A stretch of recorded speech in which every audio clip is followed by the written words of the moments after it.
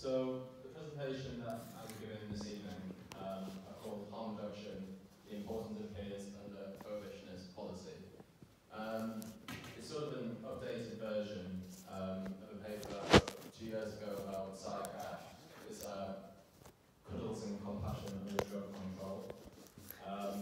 But this has sort of been a bit expanded to not just talk about PsyCare, but to also talk about Sesh Safety as well.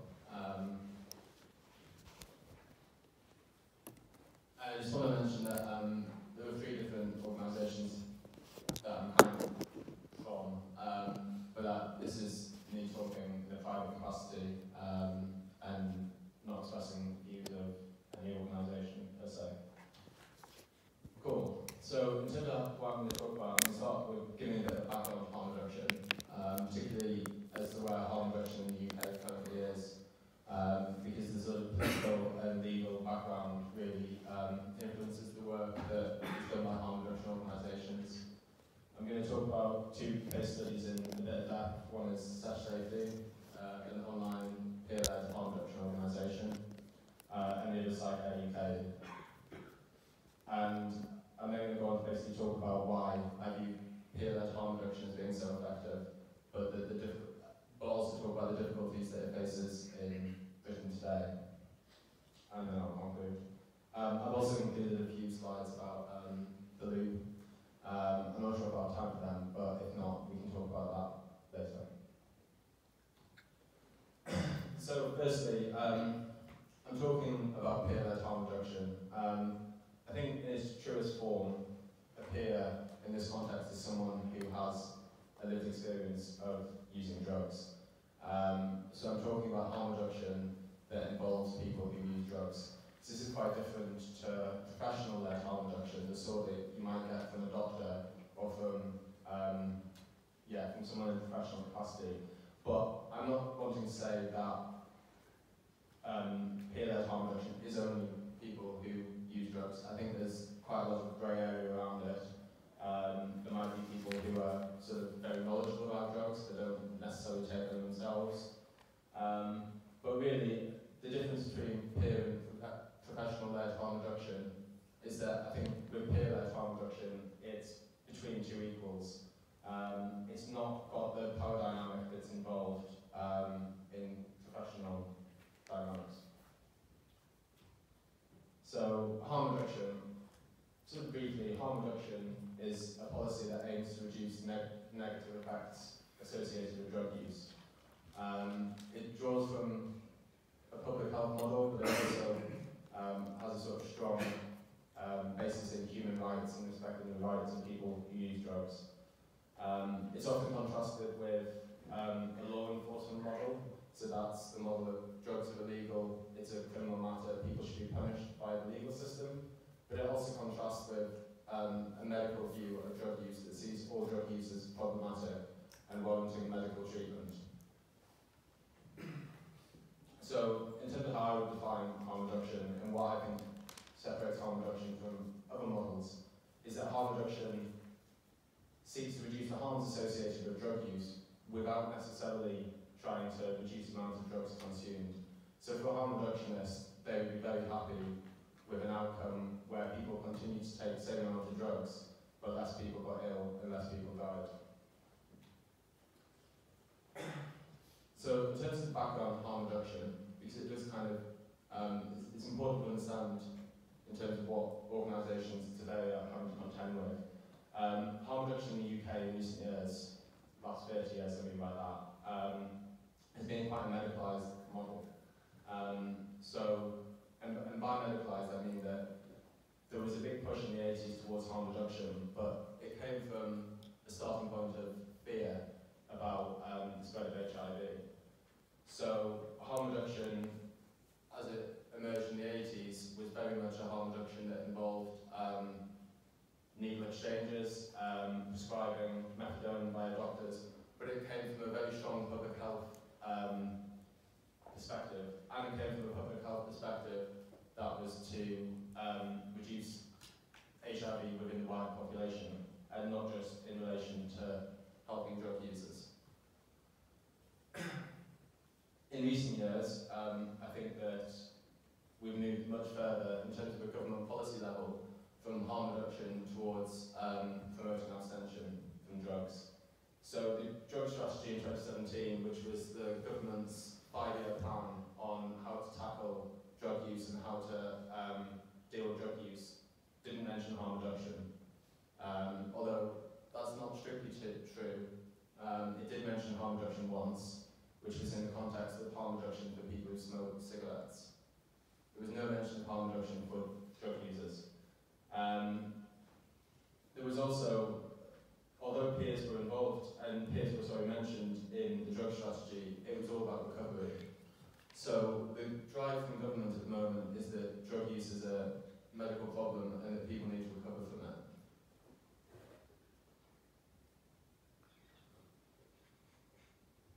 I'd also mention that in the nighttime economy, so this is things like nightclubs and festivals, that the licensing requirements and the current sort of legal structures make harm reduction really hard.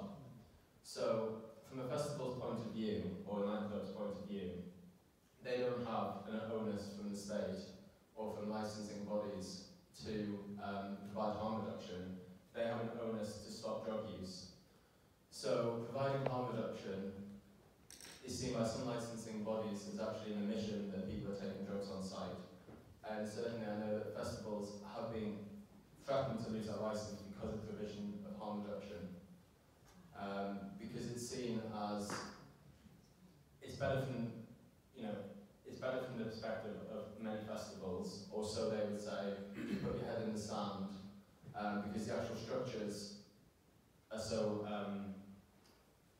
the structures are so difficult. So largely speaking, I think that drug use is seen as a medical problem, particularly amongst sort of wider society or amongst the state, or as a matter of criminality. But I would argue that this misrepresents most drug use. Most drug use isn't problematic drug use. It's not drug use that requires a medical intervention. It's drug use that is periodic, it's regulated, and it's managed.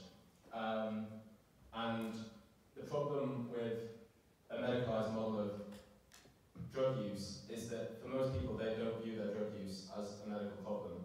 They don't view using ecstasy once a fortnight or using drugs every now and then as something that they need to attend a drug service for or to attend a doctor for. And indeed, there's not much that a doctor or drug service could offer. However, even if that drug use shouldn't necessarily be seen as a medical issue or one that requires sort of professional healthcare intervention, it still carries risks.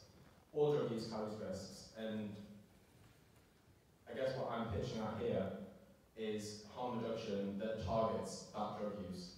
It's not a drug use that's likely to be seen by services, the GP drug services, but it's still drug use that carries risks, and those risks can be reduced and they can be managed.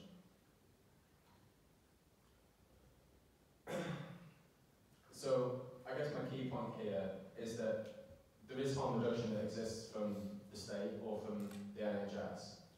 And in that harm reduction, so for example, needle exchanges or methadone, that is effective for a certain subgroup of drug users, but it's not effective for most people who use drugs. And because of this, we need to look elsewhere for how to provide harm reduction for the general wide population of people who use drugs. And I guess the rest of this presentation, to some extent, is me claiming that I think peer-led harm reduction is a highly effective way of targeting this group of people who use drugs, but don't necessarily, aren't going to necessarily respond to a medicalised approach to their drug use.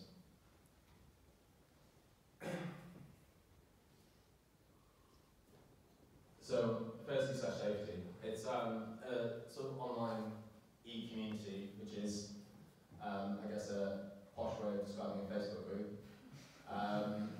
It's had various degrees of members over the years that I'll go on to explain why in a bit, but at the moment it's got 22,000 members. It's what I call emphatically peer-led, so the vast majority of people who staff it, run it, are people who use drugs, people who have used drugs, and it's certainly not, it doesn't take a professional approach, it takes very sort of everyone's seen as equals within it. In terms of how it approaches drug use, it doesn't distinguish between types of drug use, so it answers questions in relation to injecting opiate use, or more commonly, sort of inverted commas, recreational drug use, so MDMA, ketamine, cocaine, and it helps, yeah. It's got a strong harm reduction focus, so it promotes harm reduction in all sort of posts that are put forward, and as well it's got quite a strong sort of evidence-based approach to harm reduction. So if someone offers advice or someone contributes on a topic, they're expected to be able to justify what they're saying, usually with scientific papers. And there's never been very recent research on who uses Sesh Safety and what the membership is, but largely speaking, it's young people. It's generally UK-based, but there are people from overseas. Most people who use it aren't dependent on any drug, they use drugs periodically, and most people aren't in touch with healthcare professionals about drug use. They're people who use it every now and then and potentially want a bit of advice on something. So in terms of what it provides sort of questions and answers, so people can post questions, they can also submit them anonymously. There might be a question about, what's the interaction between drug A and drug B, and then people respond to it, and responses are filtered. It also sort of offers private messaging, so if someone's got something that they don't necessarily want to publish or have posted online, they can have a chat with someone who will be able to listen or potentially give them some advice about what they're saying. Sesh Safety also has been involved in giving away a lot of reagent test kits. So these are drug testing kits that you can buy online and that you can use at home to test what you're taking. It doesn't tell you the purity of what you're taking, but it does tell you what active drugs are in the sample you have. It's also a platform to share news. When I say sort of drug market alerts and trends, when there's a dangerous substance in circulation, that will be posted and people will sort of flag up early information about drugs in circulation. It's what I call generically content creation, which is, again, a sort of posh way of describing making a meme to try and engage people in harm reduction. Because obviously, what gets shared online isn't usually a long, detailed post about a specific interaction. It's a picture of a frog that's just taken too much MDMA. And also we offer signposting and support. So there's a lot of things that might come up that can't necessarily be dealt with by an online peer communication. An online peer-led organisation, so it involves posting people towards the right service, which sometimes is proper drug services. And more to the point, I think it's a community of people who use drugs or who have experience of using drugs. And it's a community where people are safe to ask questions about drug use without being moralised or without being scrutinised. So here's a sort of example, this sort of thing that might come up. Does anyone in the audience have any suggestions for what you might say to John, who says he's taking MDMA tonight for the first time? Do you have any tips? Anyone? Perhaps not alone. Yeah, definitely. Don't mix. Yeah. Tested it, yeah. Don't be daft, take half of a half. Yeah. Are you on any medication? Yeah, so drug interactions, exactly. Drink water. Yeah, drink water. Do you know how much water? Not too much. Cool. So I did a list of some things that I thought might come up. So the first one would be dosing. So I guess a normal MDMA dose, inverted commas normal, somewhere around 125 milligrams. There's a lot of potential variation to that depending on the person's body weight,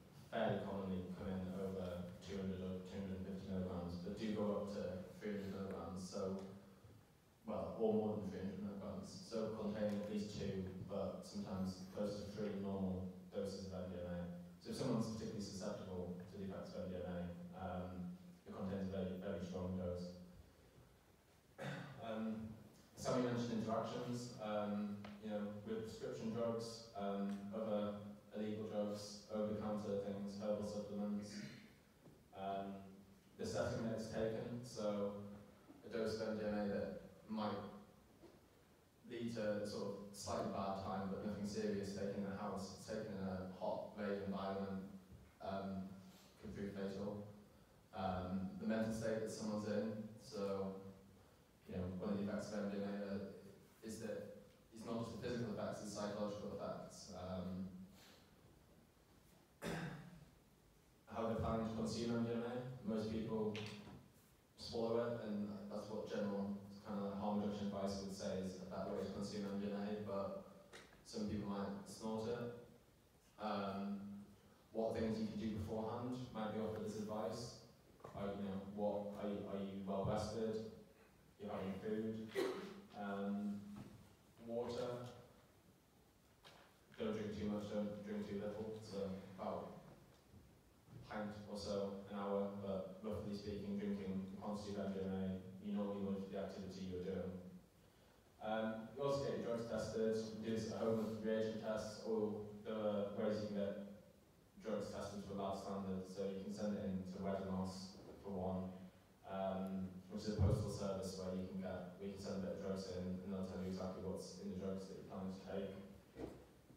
Supplements, these are things, magnesium is suggested to take by some people while taking MDMA. It reduces the effects of gurning and sort of muscle tension and 5-HTP. I'm not sure there's that strong evidence base for it, but it's suggested by some people to take afterwards for compounds.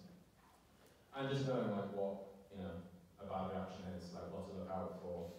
A lot of people don't know what are the warning signs when you take drugs that maybe you need medical attention. So there's loads you could say. Does anyone see an issue with giving this information to someone who's wanting to take MDMA? Seeing like you're trying to encourage the use? Yeah, so that is exactly the argument that gets pushed against this. So in terms of Facebook, that's Facebook's terms on drug use. So Facebook ban you from posting content that, it's a bottom tier that's particularly relevant, but it bans content that provides instructions for the use of non-medical drugs. So any instructions around drug use, even if they're to reduce your drug use, they're against Facebook's terms. And the same can be said for a lot of other social media companies. And likewise, increasingly, Google is knocking down harm reduction advice down the Google algorithms, usually being replaced by drug addiction centers based in the United States. So, in terms of what it means that there's no distinction between encouraging drug use and encouraging people to take drugs, and encouraging people who are already planning to take drugs to use their drugs more responsibly.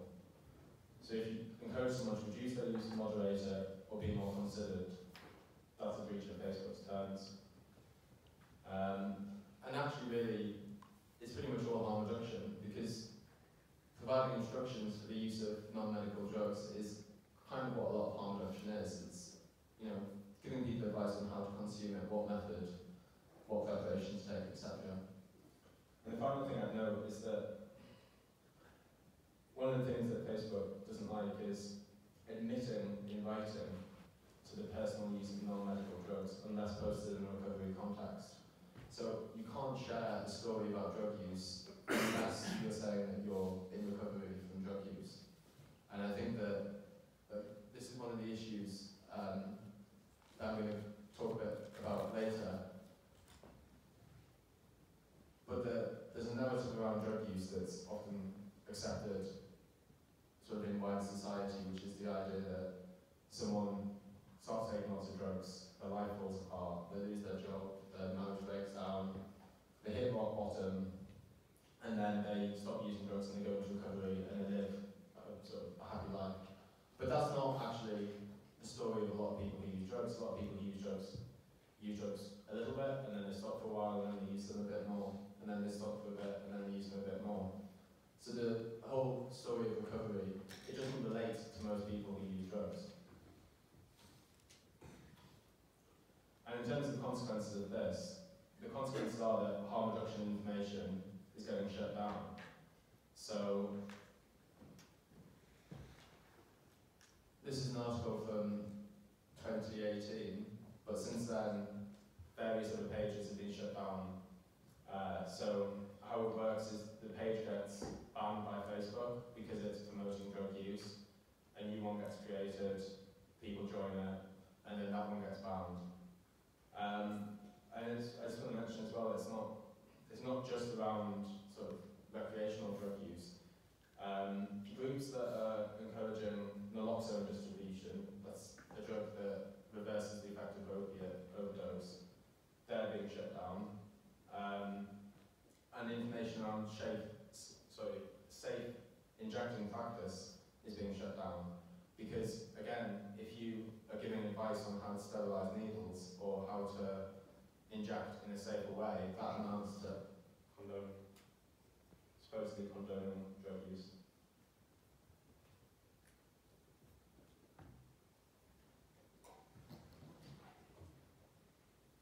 So I'm now going to talk a bit about PsyCare.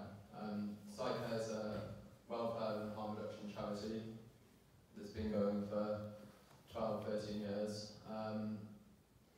So in terms of 2020, we're looking to do 10 or more events, usually ranging from 1,000 to sort of upper end 15,000 attendees, probably usually around the 2, 3, 4, 5,000 mark.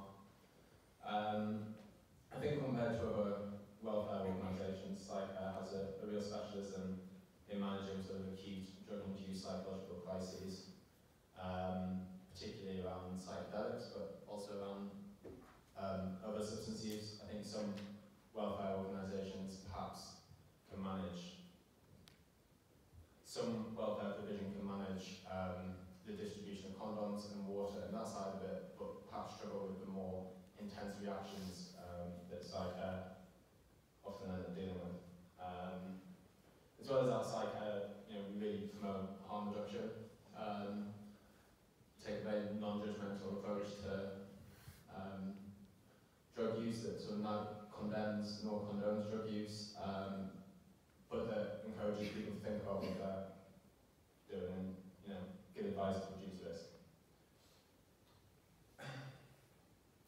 So these are a few pictures I took a couple of years ago, so particular harm reduction stuff is a bit out of date, but we usually operate with two spaces. So the top left picture is a tent that we often refer to as the army tent, and this is a space where people who are often quite intoxicated or being quite rowdy are put, and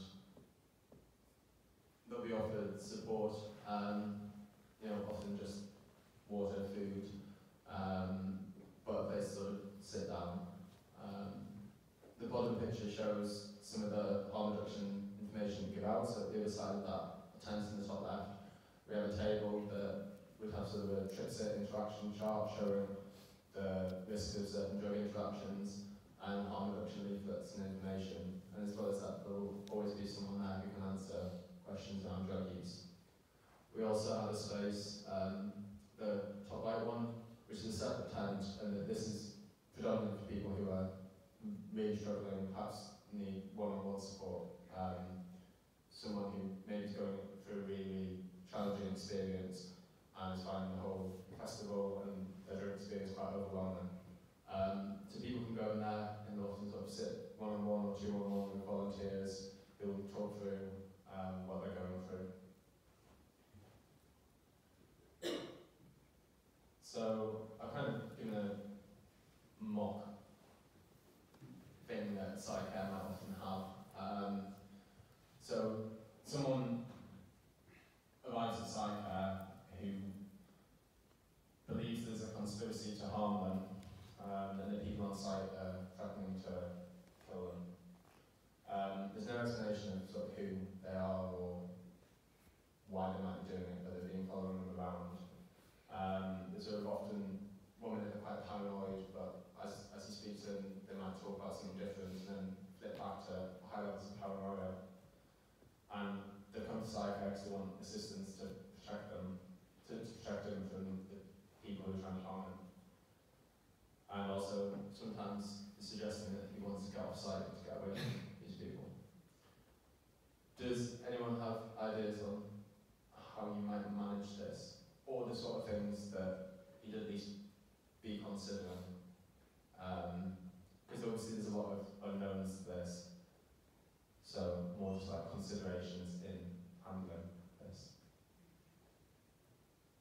if they have an existing mental illness or if it was drug induced?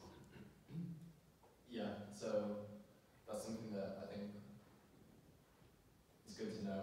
It can be hard to find out, but definitely it's good to know sort of the background to why someone's presenting in that way. Yeah, I would kind of tell them that they're safe at that moment with you in PsyCare, and that they're probably under the influence of some drug that will last some time but will fade off eventually. Yeah, absolutely. I think sort of reassurance is critical. Yeah. But we kind of find out who they're with people, and kind of whether also to find out what they have taken as well, and yeah, just kind of find out if they've got like a social network there, which might really provide slightly more information on what's going on if you can't get that information from the person themselves. Yeah, definitely, and I think as well that I don't think it's always the case that friends help, but often, probably more times than not, they do, because ultimately you are a stranger with someone who's having a hard time, and sometimes just having a friend there who, you know, can reassure them, don't worry, you're safe, is better than trying to do that with a stranger. Anything else? Yeah. I would say to not directly challenge his paranoia, because you're not going to gain trust that way, and just to, yeah, slightly go up to humour it and, yeah, be within it, and follow the narrative that way, because you can't undo it if you're not within it. Yeah, definitely. Yeah.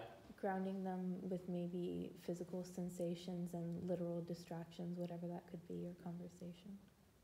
Yeah, definitely. So I did a bit of this again. Quite a bit of it's being covered. So I think I hit the nail on the head in terms of, I was thinking that, you know, if someone approaches you in a sort of state like this, it's very important that, you know, you've got trust with this person, right? And they're not trusting other people who are there. So maintaining that trust, and not dismissing or contradicting the person. Obviously with psychedelics, you know, be thinking about the setting. So where is an appropriate space, or where's going to, you know, help this person go through their experience. I think in a situation like this, one might say, you know, well, you know, I don't know what's been going on, but, you know, if these people are trying to get you, then, you know, I've got a safe space, we can sit down, have some tea, and let's just go there. And then you're kind of not contradicting the person, you're moving them to an environment where it's easier to contain, like one of the PsyCare tents. I think listening is really important. Seems quite obvious, but, you know, when people are going through difficult experiences, they usually have something important to say for them, nothing else. And listening is pretty critical. Reassuring, just always sort of reassuring the person that they're in a safe space now. I agree about distraction. I think sometimes it's helpful. I think in cases when someone's, particularly when someone's exhibiting like signs of paranoia, and then moving into a more normal conversation, when they're in a normal conversation, really trying to hold on to that normal conversation. I think at times when people are really, really set on something and really set on talking about something, trying to distract them can result in them getting bored of you, or that distraction doesn't always help, but I think it often does. You want to make sure that the person's basic needs are met, so they might not be able to communicate that totally adequately. So do they want food, water, are they warm, things like that. I think good to know what drugs are being consumed. Something that PsyCare kind of, we'd never say to someone, like, what drugs have you taken? Because that sort of feeling of interrogation can result in people shutting off. But you can kind of gently, in conversation, ask her. have you found any good drugs at this festival? Something like that, where it doesn't sound like you're interrogating them. Anybody about friends? I suppose things, last year I'm not saying you do these at all, there's things you might consider. So you might consider informing other agencies on site if someone's threatening to leave site, that's a pretty big safety risk. And also, it sounds like it's a psychedelic experience, but could there be something else going on that you possibly would want medics to be involved with? Again, not saying necessarily would. Cool. So this is kind of the bit where, this is my case as to why I think peer-led harm reduction is effective, and why I think that peers should be more involved in harm reduction. So kind of returning back to what I said before, I'm not defining peers solely as someone who uses drugs, although I think often that is what it means. I'm defining peer as a kind of relation of equals, some level of shared life experience, and shared experience that sort of creates the relationship.